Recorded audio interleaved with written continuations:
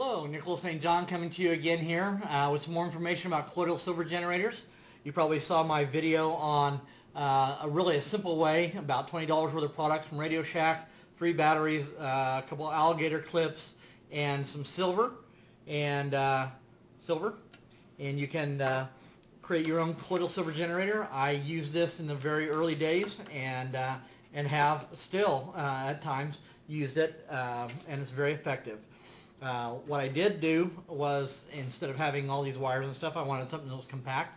So I started building various generators and have evolved. They've kind of evolved as I go through, and I'll explain each one of them. This is the first one. Okay, one of the first ones I built was very crude. It just has a piece of cardboard, a little speaker, it's a speaker wire assembly. I did put a switch on it, and I put in a place where you plug it in, and you probably can't see it, but there's a little light here. I did go to a 9-volt 300 milliamp adapter that has the connector on it, and you just simply plugged it in, put the wire in, and set it down on the glass.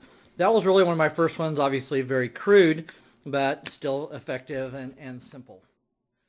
Kind of the next generation that I had was, if this looks familiar, that's because this is a Baskin-Robbins cup. I think this is a pint, and I liked the shape of it. It was round, and because we were putting this on a round glass, I did that. Again, I got the speaker wire connector, and basically a piece of plastic over and glued that down, and then added the light so you could see it a little bit better.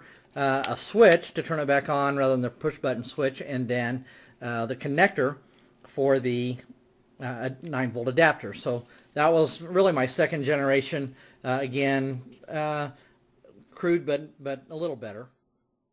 Third is in my colloidal silver generators, I discovered pill bottles, and I found that about the 250 cc pill bottle, white pill bottle, was pretty much ideal. So I cut them off, and I had a lid in which I could put an LED and the switch.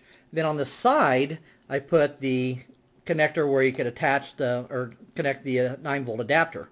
Again, on the bottom, I found really some great little speaker terminals, and so I glued that inside. This is, I think this, I don't remember what that lid is, but that, again, because it was round and it fits down on a glass, just really nice. And so this was really the latest work of assembling all this. It was very easy to do, and so that's the one. This is actually my personal one I've been using for probably about, I don't know, 3.5, 4 years. And my latest is, again, the pill bottle cut off with a lid, the same connectors for the speaker wires, and I've added, so not only do we have the place where you can use a 9-volt adapter, but I've added another piece where you can actually attach a battery. So if you're traveling, you don't have to carry the adapter with you. You can actually just attach a battery, and then of course put on the wires and turn it on, and it works just fine. I've used this one several times in testing, and this is really a nice little compact unit.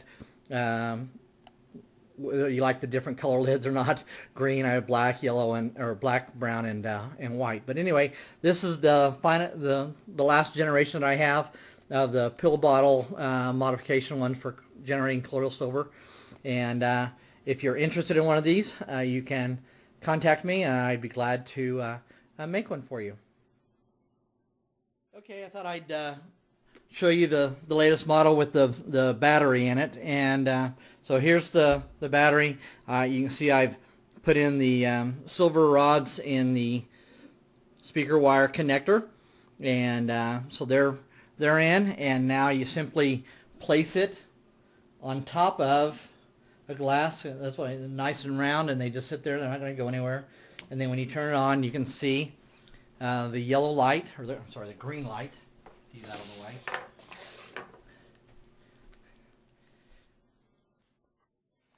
So you can see the green light on it. Here's the battery on the side, and then of course the silver. And for all of those of you know, I'm just doing this for display purposes.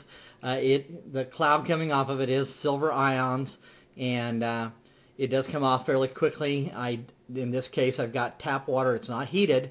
It is filtered, and ideally, using distilled water and letting it run for half an hour to an hour is probably ideal. But again, as I've used this system over the years, and you notice too that I have one that's short. That's the negative side. You really just need to have something in the water. You don't need a full 6 inches of silver. And then the other one's the long one where the silver ionizes off of it.